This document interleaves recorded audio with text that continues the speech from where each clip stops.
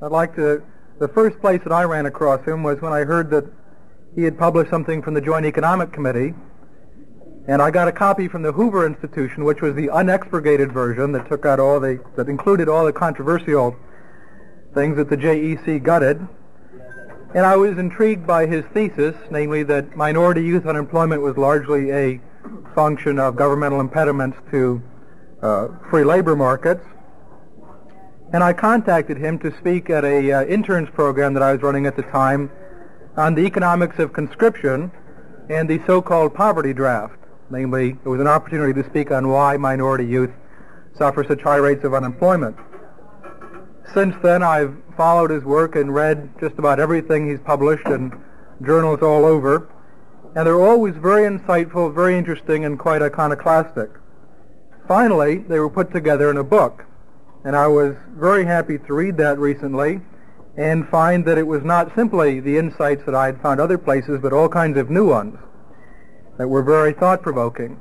The thing that struck me the most was that unlike most books on a subject of this sort, this one is characterized by a passion for the truth and a real attempt to find out why it is that certain people do better than others or worse than others.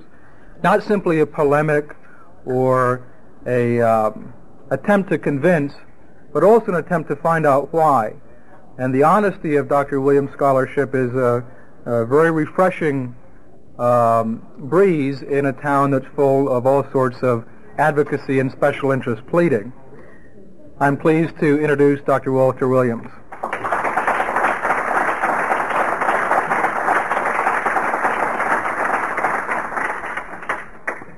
Thank you very much. I'm going to try to quickly, in the space of about 20 minutes, highlight some of the things that I think are important in the state against blacks. Some of the things that I will say will break with conventional wisdom on the subject. As a matter of fact, some of the things I might say might appear to be downright sinful, and so to the extent that that might be true, you should feel free to raise any kind of question that you wish, and you need not feel as though you owe me any undue courtesy. You can get as emotional as you please or as searching as you please, at the same time keeping in mind that I have a black belt in karate, should you think about physical things. Essentially, the working hypothesis of the book is that, contrary to conventional wisdom, racial discrimination alone is an inadequate explanation of black problems, of problems that black people face. Attempting, as many people see it, attempting to explain the problems that blacks face by saying that it's due to racial discrimination is somewhat like trying to explain fires. That is, if you ask me what was the cause of the Grand Hotel fire in Las Vegas a few years ago, and if I were to respond, well, it was caused by oxygen, you would be a little bit upset. And but however, while you're upset, I could say to you, well, had there not been oxygen, there would not have been a fire. But however, trying to explain the Grand Hotel fire by such a hypothesis does not explain why the Washington Hilton did not also burn down, because it too was surrounded by oxygen. So what I'm saying is that oxygen is so pervasive that you cannot explain anything with it. Now, so is discrimination of all sorts. It's so pervasive that you cannot explain anything with it. And if you don't believe me that it's so pervasive, for example, when I was choosing a wife to marry, and probably you did the same thing, I did not give every woman an equal opportunity. I systematically discriminated against white women, Chinese women, fat women, women who did not bathe regularly, and so forth and so on. We discriminate in all kinds of activities. We discriminate in all. So discrimination is pervasive, and you'll note that people even discriminate with respect to size, height. You know, there are not too many presidents in the United States that were not tall. Short people just don't make presidents. Neither do they make generals or executives. So what I'm saying is that discrimination is pervasive, and so it alone cannot explain too much. But beside that, attempting to explain outcomes on what people like and dislike is just very, very unsatisfactory. You cannot explain human behavior on the basis of what people would want to do. You cannot explain it all. That is, if I made, for example, a survey across the United States and I asked people which do they like the most, Rolls Royces or Pintos, most people would say they like Rolls Royces the most. Which do you like, fine jewelry or costume jewelry? Most people would say they like fine jewelry. Which do you prefer, Lafitte Rothschild Bordeaux wine or Annie Green Springs wine? People would say, well, Lafitte Rothschild. But however, if you watch people's behavior after having made such a survey and watch what they actually do, you see that Pintos outsell Rolls Royces, costume jewelry outsells fine jewelry, and Annie Green Springs outsells Lafitte Rothschild hands down. So when you attempt to explain human behavior, you cannot only look at what they would like to do, but you have to look at what they can do. And that which determines what they can do happens to be income and prices. So we have to pay more attention to those kind of restraints. But let me get back to the notion of discrimination explaining anything. Now, if racial discrimination could explain things, well, how come the Chinese, for example, in Southeast Asia, the Chinese are discriminated against minority in Southeast Asia in most places.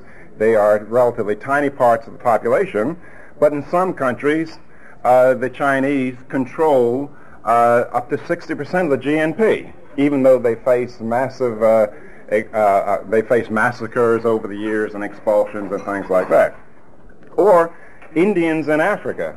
That is, Indians face discrimination in Africa, but yet Indians tend to have the higher incomes in many African countries. Or Armenians in the post-Ottoman Empire.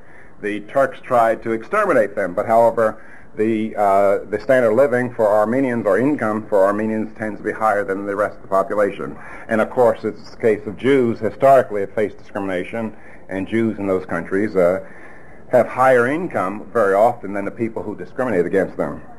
Or if we go to America, Jews have been discriminated against in America, but they have very high incomes. Or Japanese, according to the recent census, the most recent census, Japanese have the highest per capita income in the United States, even though they face gross discrimination, particularly in the late 1800s, and they eventually interned. Or Poles or Jews, let's say West Indian blacks in the United States, second generation West Indian blacks, they have a higher median income than most whites. So what I'm saying is that the evidence, if you look around the world, the evidence does not support the widely held belief that racial discrimination can explain as much as people attempt to say it explains.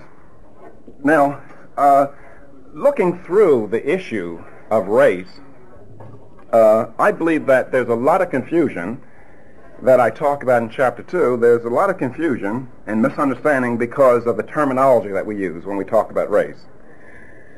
That is, words shift meanings.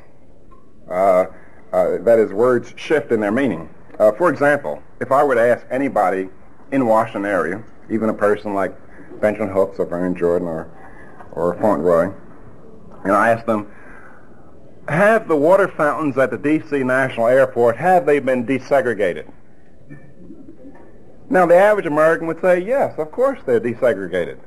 What would be the test that they would use to determine whether the water fountains have been desegregated? Well, they just ask, well, if a black is at a water fountain at the airport, can he in fact take a drink? And if so, the water fountains are desegregated. But when it comes to schools, segregation has a different meaning. That is, you ask the average person, are schools in the United States segregated or not? And there'd be a lot of controversy over it. That is, many people would say yes, and many people would say no. And the test that many people would use, they'd ask, well, what percentage of the population at school consists of blacks? and if blacks were less than some preconceived notion of what the right population should be, then they would conclude that school was segregated. Now, nobody would use that same test when I asked them the question about water fountains. Nobody would say, and when I asked them, well, are the water fountains at D.C. National Airport segregated or desegregated? Nobody would say, well, black population is 70% of Washington, or 70% of the people drinking every day at the water fountains, are they black? And if not so, the water fountains are segregated. Okay, in addition to not using that kind of test, nobody, I believe, would suggest in the interest of social justice that we bus blacks from Anacostia to the D.C. water fountains and bus whites over to the water fountains in Anacostia in the name of social justice. So what I'm saying is that these words are used very sloppily, and people just don't, and they shift meanings across different subjects. I also talk about in this chapter on confusing terminology.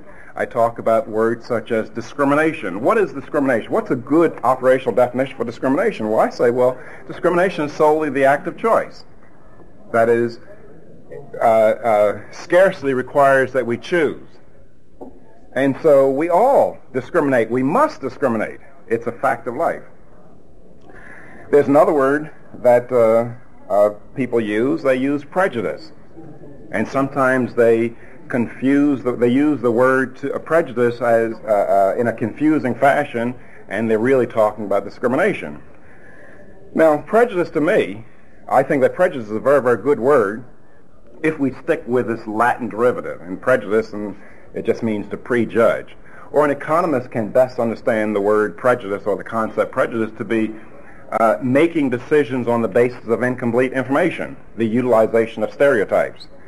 Now, making decisions on the basis of incomplete information is a necessary part of life. Why? Because information is scarce, and people always seek ways to economize on information costs. So the employment of stereotypes is a useful part of people's behavior.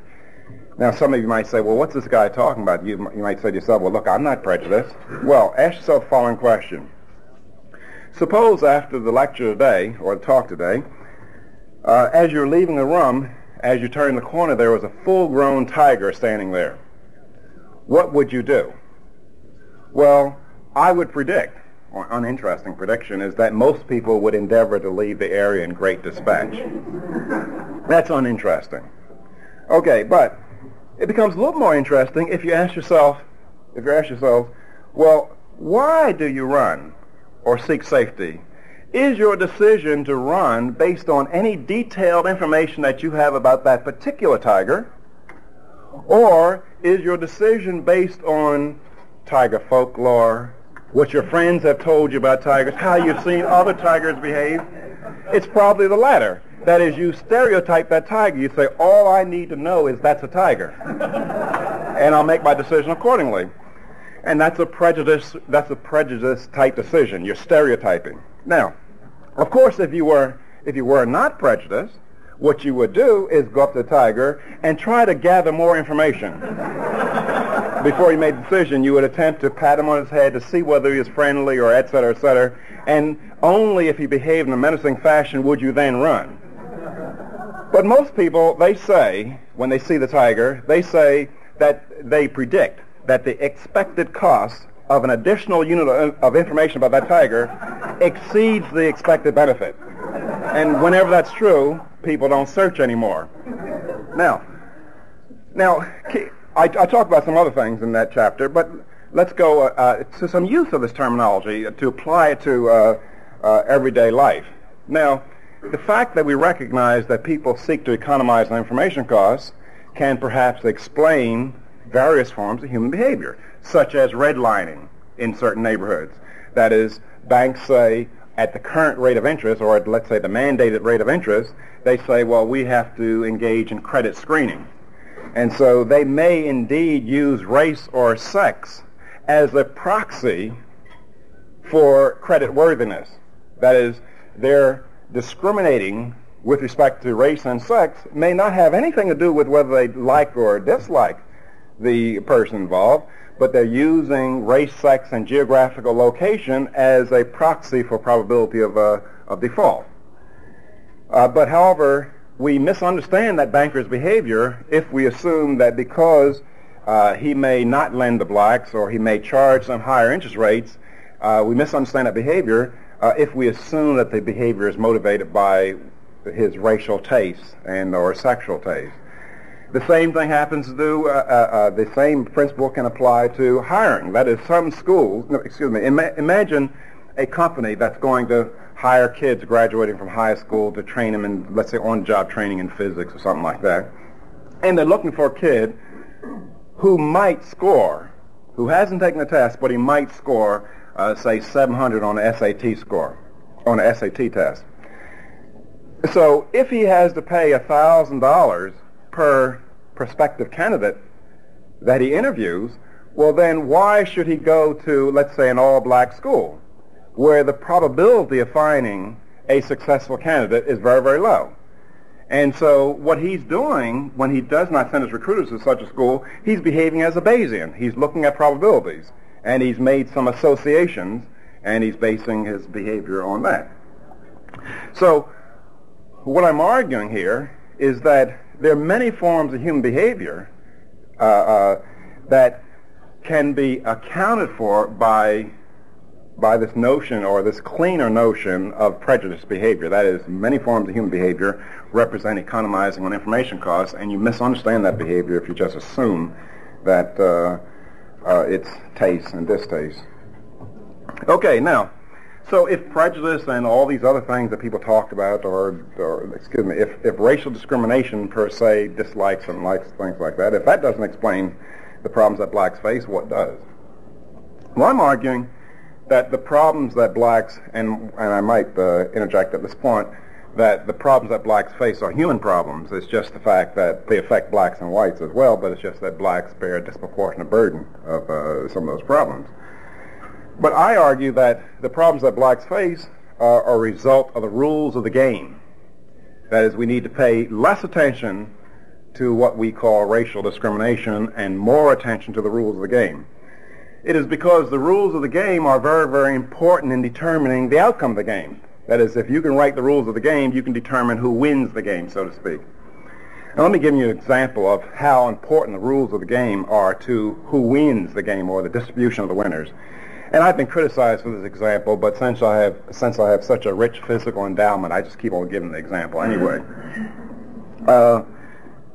If you went around the world, you could not find 5 females that could beat the Los Angeles Lakers in playing basketball.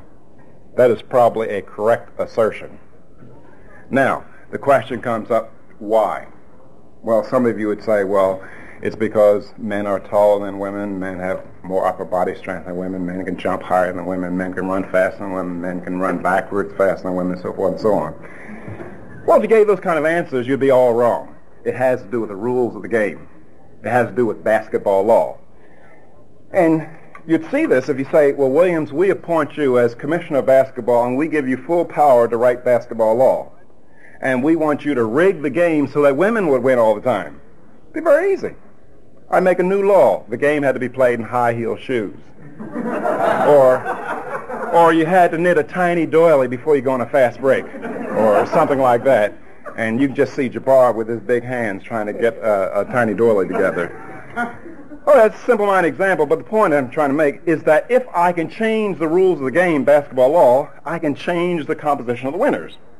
Now, there are numerous laws in the United States that rig the game, the economic game, against certain people based on their characteristics. And one that I've done a lot of research on has to do with the minimum wage law. The minimum wage law tends to discriminate against low-skilled workers. In general, these rules that rig the game against less preferred people, less preferred based on some based on their non-pecuniary attributes, and pecuniary attributes, I might add. The common feature of these laws is that they reduce options for people to engage in voluntary exchange. That is, the common feature of all the laws that rig the game, it reduces people's abilities to engage in voluntary exchange. And the minimum wage law is one of those. And for, just briefly, because most of you understand the minimum wage law, but the effect of the minimum wage law is that it mandates that the minimum hourly pay that you can give a worker is $3.35 an hour plus some mandated fringes, Social Security and unemployment compensation, all that kind of stuff. And so it tends to discriminate against any worker who cannot produce that quantity. That is, a worker who's so unfortunate to only be able to produce $2 an hour, he faces unemployment. Now, most people who fit in that category are teenagers. Teenagers in general, they're low skilled. And black teenagers, they're even more low skilled than white teenagers because they get a fraudulent education delivered to them by the government schools, and maybe there's some other socioeconomic characteristics that play a role in there. So you say, well, what's evidence of that? What kind of empirical data can we get to tend to confirm that hypothesis?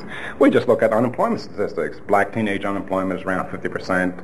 White teenage unemployment is 22, 24%. Now, while most Americans are aware of the high rate of unemployment among black teenagers today relative to white teenagers, they are not so aware that back in yesteryear, black teenage unemployment was less than white teenage unemployment. In 1948, at least it was either equal to or less across all age groups. And back in 1948, black teenage unemployment was, for 16-year-olds, was less than white teenage unemployment. And their labor force participation rate in every group was higher. So how do you account for that? Can you say that companies have become more racially discriminatory since 1948? I doubt whether that can explain it. Can you explain it by the economic cycle? No, because black teenage unemployment rose relative to white teenage unemployment even the best of times. You can't say that blacks were more educated than whites in 1948. The economic evidence suggests that increases in the level of the minimum wage law and increases in the extent of coverage of the minimum wage law accounts for a large percentage of this increase in unemployment. Now, in addition to creating unemployment for black teenagers, the minimum wage law encourages racial discrimination, or all kinds of discrimination, I should say. That is, if you must pay two workers who may be equal in their productivity the same wage, well, you might as well, what's the economic basis for choosing among workers? You have to pay them both $3.35 an hour. So you hire the workers that you like the most. And so it lowers the cost of discrimination. That is, the minimum wage law, in the case of two workers having equal productivity and you must pay them $3.35 an hour, both, it makes the cost of discrimination equal to zero. Matter of fact, the minimum wage law and equal pay for equal work laws, which have the same kind of effects as the minimum wage law, they're so effective at encouraging discrimination that South Africa, the white racist unions in South Africa, are the major supporters for the minimum wage laws and equal pay for equal work laws for blacks. I found this out while I was there. I spent 2 months in South Africa lecturing at virtually every university there, and we didn't have any. My wife and family and I, we didn't have any problems because we had diplomatic immunity, which means that we were honorary white people for 2 months. and so, but however, I did find out that the labor unions are the major supporters of minimum wage laws and for blacks, and their stated reason is to protect high-skilled white workers from low-skilled, low-wage black workers. Of course, we have more noble stated intentions behind our support for minimum wage law in the United States, but in both places, even though the intentions differ, the effects are the same. That is, it creates unemployment for the least skilled worker. Going on, another chapter of the book, I talk about occupational and business licensing.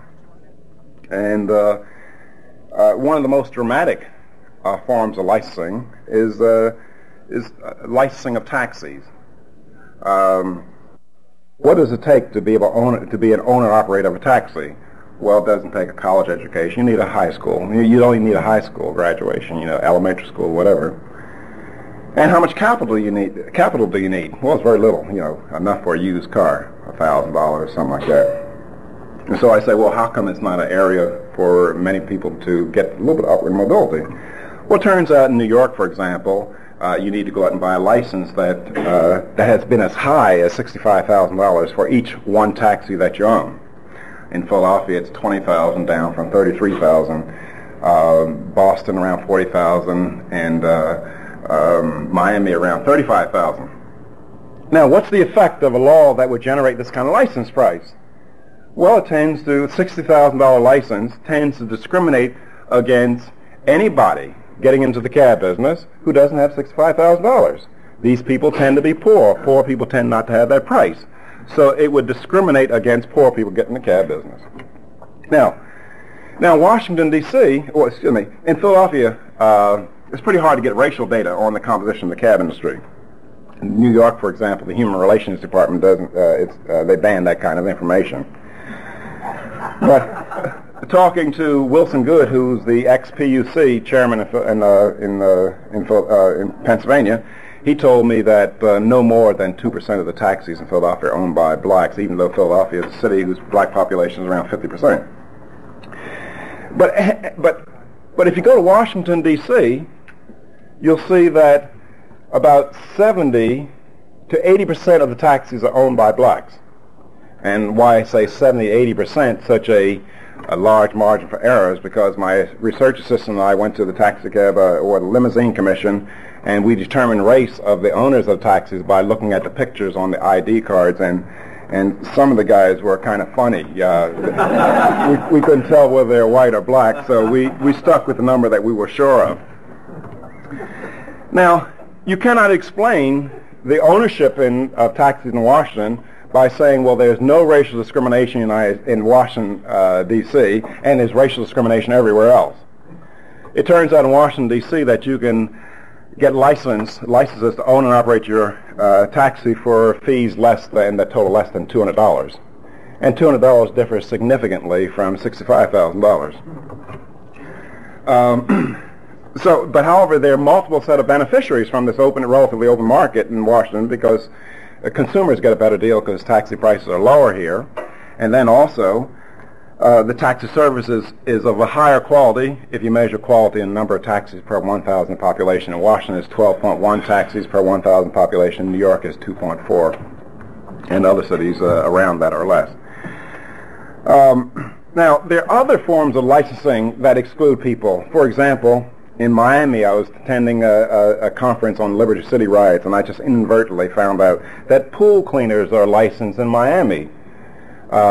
And I was asked this lady, she was on the council down there. I said, well, how come pool cleaners are licensed? Well, they said, well, it's a public health type issue, because if pools aren't clean, there might be typhoid, developing plagues and stuff like this. And so I asked her, I said, are people legally allowed to clean their own pool? And so she said, yes. So I said, well, if you're concerned about public safety, people should not be allowed to clean their own pool unless they're licensed. And so I said, well, who's supporting this kind of stuff anyway? She said, well, the Pool Cleaners Association. and it turns out that in order to get a license to clean a pool, you have to go to pool cleaning school in Miami for, I believe, a year or so, and learn chemistry, diatomaceous soil, and all that kind of stuff. And they're roughly, I could go on and on, but there are roughly 3,000 different licensing jurisdictions in the United States that license things from landscapers, pig feeders, auctioneer, junk people, etc., etc. And the effect of the licensing is to raise the cost of entry, and the incumbents wish to do this. If they raise the cost of entry, they can restrict entry and charge higher prices to us all. Included in this regulation is the ICC and the Interstate Commerce Commission, which is the lobby for the truckers and the Teamsters. They restrict entry. They act on behalf of big trucking companies and the Teamsters, and they make it very, very difficult for people to enter the market, the PUC on the state level. But let me just point out one of the problems in regulation, in the ICC regulation, that suggests that we don't approach these problems correctly. For example, I came across a black trucker in my research on ICC regulation, a black trucker named Ward Smith. He was in Omaha, Nebraska. He bid the lowest bid on to ship the household effects of Air Force personnel at Offutt Air Force Base. He was not awarded the contract because he did not have broad enough ICC authority to ship goods across state lines. Ultimately, the contract was awarded to another trucker who bid $80,000 higher than Ward Smith. Well, so on the first approximation, you and I lost as taxpayers, and Ward Smith lost. Now, many people, seeing that blacks don't have many government contracts, they argue and they propose affirmative action, or actually more correctly stated, quota programs for blacks. Now, Ward Smith did not need a quota program. He needed government off his back because he did not need any help at all. But the quota programs don't deal with the government-erected collusion for the Teamsters and the trucking industry. Furthermore, there are many white truckers who can't get broad ICC authority either. And so what does it do for racial relations for a white trucker who only differs from Ward Smith by color to see Ward Smith get a contract and they not get one? That is, it gets two people fighting one another when the true villain of the piece is the United States government. Now I'm going to wind up in a minute because I'm sure you have some questions, but one of the things I want to make sure very, very clear is that these regulations or these restrictions on markets aren't necessarily racial. That is, while I was doing some of the research on taxis, I used to, whenever I got in a taxi, I would strike up a conversation with the driver, try to get some gossip type information. And so anyway, I landed at D.C. National Airport one time, and the black driver picked me up, cab driver picked me up, and I said to him, gee, you guys in Washington are very lucky, because almost anybody can get in. You'll have to go out and buy a $65,000 medallion in order to own and operate a taxi. So the driver said to me, he said, well, we've been trying to get a medallion here, but the Congress won't go along with it. He says, as it is, with these these cheap license prices, we got these damn West Indians coming in, the Pakistanis, the Arabs, and everything like this. So the point for you to keep in mind is that it's not necessarily a racial thing. It's the ins versus the outs, and the outs want to keep the outs out so that they can charge higher prices. Let me just spend 2 minutes talking about one other thing, because if you don't buy the book, I encourage you to buy the book and give it to all your friends. But if I don't tell you this, you'll never know. Income differences. A lot of people argue that income differences suggest racial discrimination. Well, it's not very clear that it does. You heard the frequently made statement that since 1960, black median income is 58% of whites. And then people go on to say that, well, as proof of racial discrimination, that we haven't done anything to solve the problems of race in the United States, even when blacks graduate from college. Black males, when they graduate from college, only make 74% of what white males make who are college graduates. Well, I came across that figure, and so I said, well, before I do a little study, do some statistics on it, let me see about black and white females. And when I started going over the data for black and white females, I discovered the best kept secret of all times. It even exceeds the secrecy that surrounded the Manhattan Project in World War II. And that is, black female college graduates, their income, their median income, is 125% of white females. And I looked at it and I said, could it be that white men and black women have some kind of conspiracy going against black men and white women? So, not being taught to subscribe to conspiracy doctrines, I did some rank order. It's a rank order correlation test. It's kind of a statistical test where you compare distributions. And to make a long story short, I found out that there are over 26 different occupational categories for professionals and college graduates. Black and white females are virtually identically distributed across the occupations. That is, the most important category for women, both black and white females, black and white women, is non-university teachers. That is, 44% of college graduates, female college graduates, are non-university teachers, and roughly the same across race.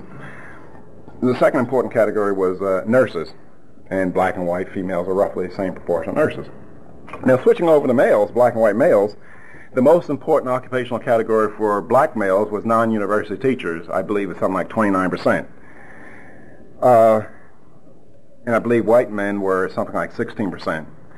But the most important, largest category for white men was engineers.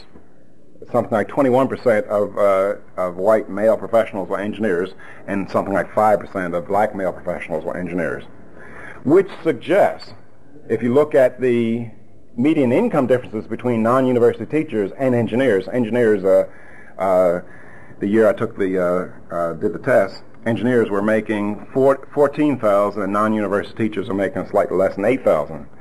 So looking at the distribution, even if everybody were paid the same wage for every job, black and white males would earn different income or lower median income than white males.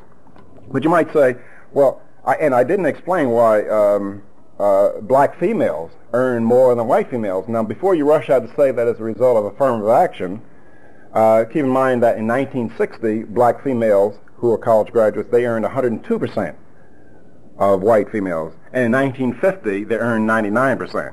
So you can't attribute it to affirmative action. What I believe it is the fact that blacks are more urbanized than are whites, and it turns out that teachers who work in urban centers receive much higher pay than teachers in rural centers or suburban areas, and nurses who work in urban centers earn more than nurses who work in rural centers. Back in Philadelphia, at school I used to teach at in Temple University, they used to pay nurses hazardous duty pay to work in Philadelphia.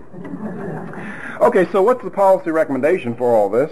Well, I suggest that a courageous president, as I wanted President Reagan to be, and as he turned out to be less than that, I believe, he would have the Justice Department of the United States bring antitrust suits against these localities that have state-erected monopolies. But however, there's a problem with the Parker Doctrine. The Supreme Court said in the Parker case in the early 40s that states are immune from antitrust laws. So we'd have to do something about the Parker Doctrine. There's also tools at the hand of the FTC for prosecution against anti-monopoly or antitrust, to take antitrust cases. I believe, more importantly than that kind of solution, I believe that we need to view the problems of blacks as human problems, because a $65,000 license discriminates against a person of any color getting in the cab business. So it's a human problem. It's just that blacks came to cities late, after the licenses laws were enacted. That's why there's this differential impact on them. But I believe that if we view these problems as human problems, a better or more viable political coalition can be formed. And then finally, in kind of summary sense, I propose lawlessness as a policy recommendation. That is, in New York, there are 11,787 legal cabs operating along the street, but they have a gypsy industry there. And the estimates on the gypsy industry is that there are 5,000 to 14,000 taxis operating as gypsies. So what a lot of people have said in New York is that we're going to go out and earn an honest, albeit illegal, living. And I advocate that more people do that kind of stuff. And I advocate that people illegally operate buses and illegally operate trucks across the highway, earn an honest but an illegal living, which is quite consistent with our founding fathers, because a lot of our founding fathers were smugglers and gun runners and people like that who wanted to earn an honest living. Well, look, that's all I have the time to say. There's many more things I could say, but you feel free to raise any kind of question or make any kind of comment that you wish in the question and answer box. Thanks.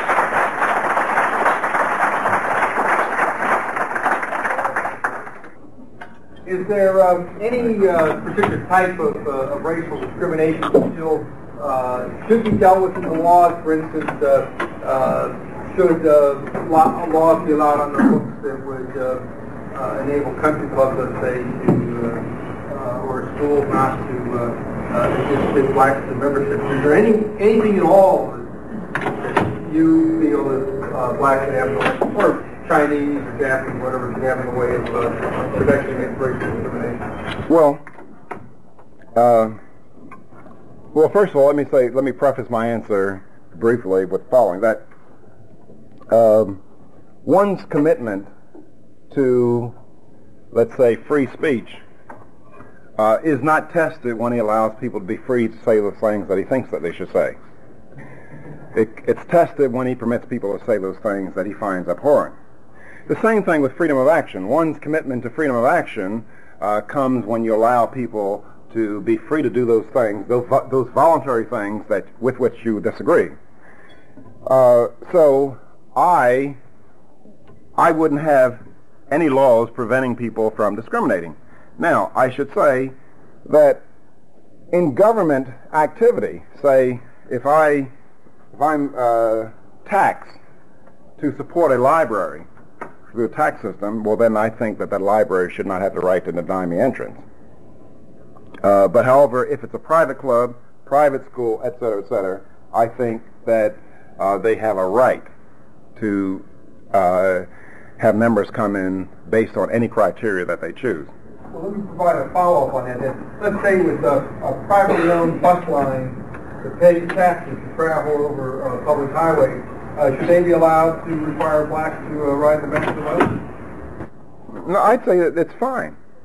I mean, the point is that because people are free to discriminate, doesn't necessarily mean that they will. That is, when we did have that kind of public accommodation discrimination in the United States, there were laws requiring people to discriminate. Now, if you see a law requiring people to discriminate, then you must guess that had there not been for the law, people might have behaved differently. Because you must ask yourself, if all white people could be trusted not to sell their property to blacks, why did we ever need a restrictive covenant laws? Evidently, there's some white people that just would not go along with the gentleman's agreement. It would just fall down. So there's some problems that I have in resolving the public accommodation issue, but in general, facing the problem that you just asked, like clubs, private schools, I think people have the right to discriminate.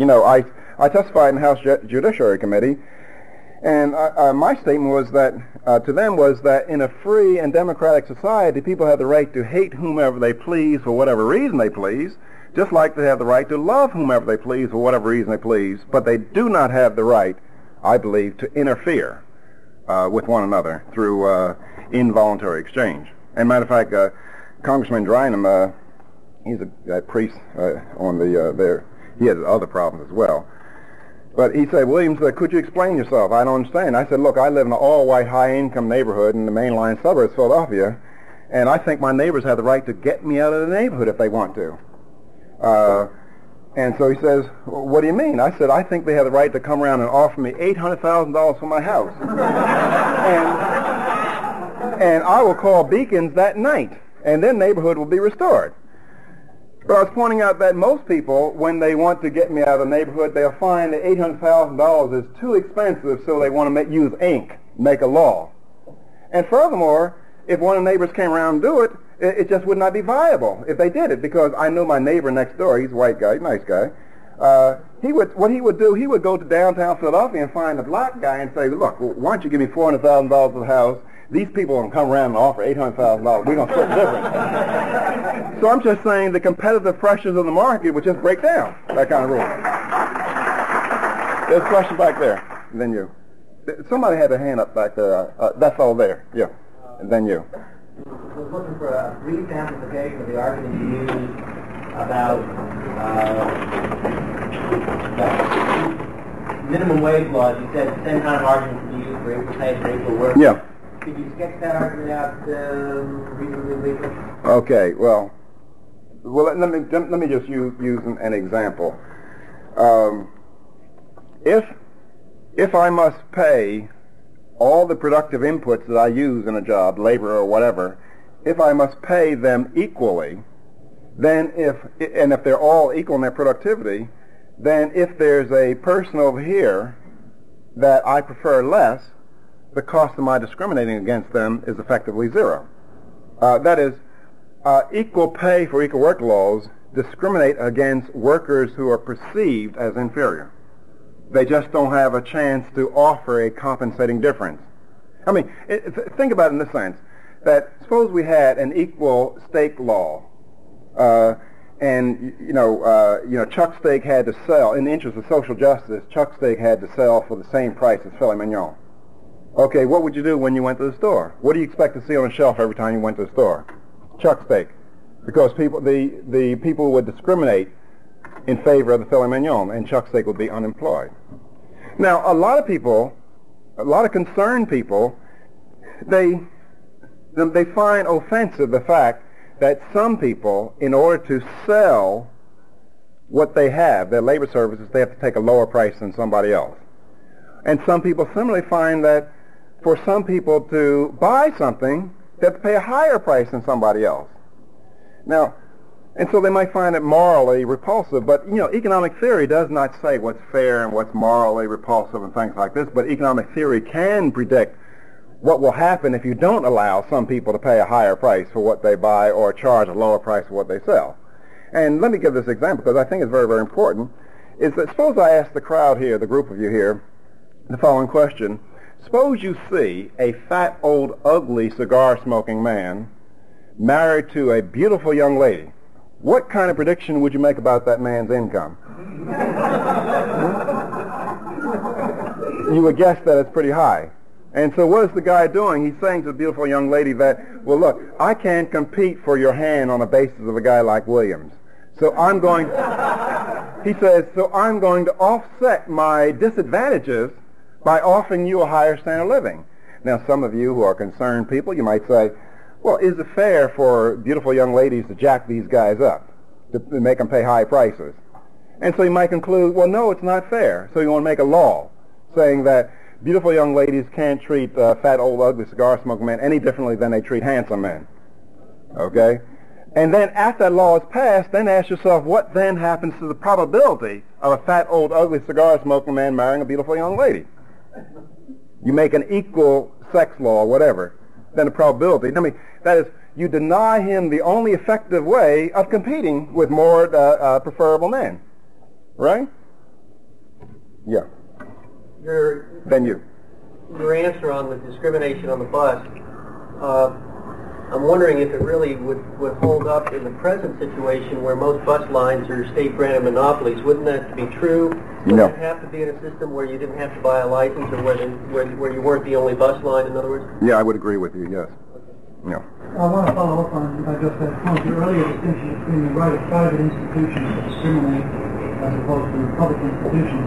The private-public distinction breaks down, or the law has moved for some time toward breaking it down. I wonder if you would elaborate a little bit along the kinds of lines that were just mentioned, where you've got public utilities such as bus lines, trains, and so forth, which may be nominally private but are served public purposes like public accommodation, and more importantly, in recent litigation, private institutions that are receiving public funds and therefore take on a certain public toleration, and that being a lever used to deny them the private right of discrimination.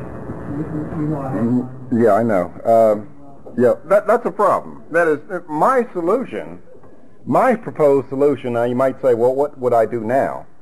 My proposed solution is to eliminate all these public places and let people privately engage in whatever they want to do. Now, when it becomes more public, then it does make the issue a little more complex than I originally stated. I'm not sure, but I'm saying that the general premise that or my general values, because I can't prove it one way or the other, my values are that people in their conduct of their private lives, they have the right to discriminate on the basis of whatever. So what we should do, I believe, the policy recommendation is to make sure people have a greater percentage of their lives that are private. Now, that's an unsatisfactory answer, I know, but that's the best way I can answer it. Yeah.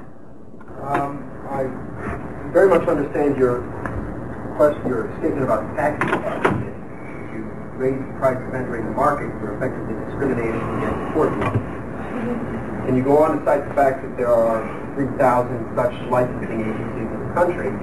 And one interesting example you might like to add to your repertoire is Lee Benham points out that the cost of becoming an ophthalmologist now in terms of time is about 12,000 times larger than it was around the turn of the century.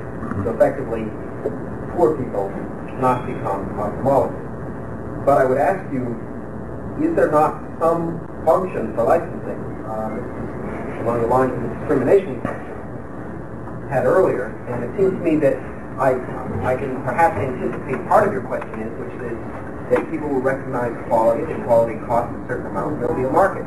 But I think that in the 1950s, we saw that there was very much a market for abortion when it was illegal, and we had some very negative outcomes, which is to say that for a very low price, a woman could be guaranteed of an abortion, but she couldn't be certain that her life would continue long, and it was a very high cost on her life expectancy.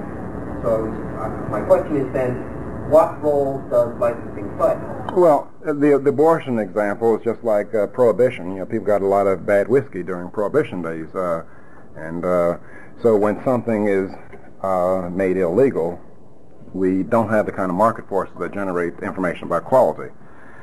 Now, in general, what I think needs to be, let me clearly make my case, say that clearly first. I think that that information about quality is very, very important. It's socially valuable. But the question to ask is, what is the most efficient way to generate this information about quality? It is not clear that licensing is the most efficient way. Now, perhaps certification might be a better way. Certification differs from licensing, and that is licensing, if you don't have a license, you're not allowed to practice.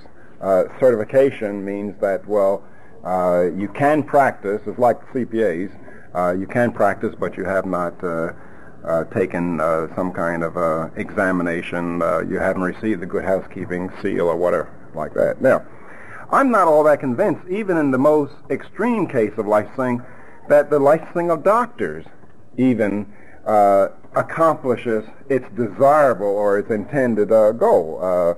If you ask the AMA, you know, they will admit any day that something like 13 to 15% of all doctors should not be in hospitals because they're either drug addicts, incompetent, or alcoholics.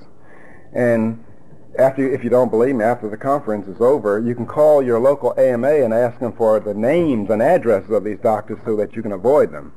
And I doubt whether such information will be forthcoming, which does not seem in the public interest if the AMA uses that kind of demagoguery to support the stuff. So the question is, I think that the market, if permitted, can generate information on quality.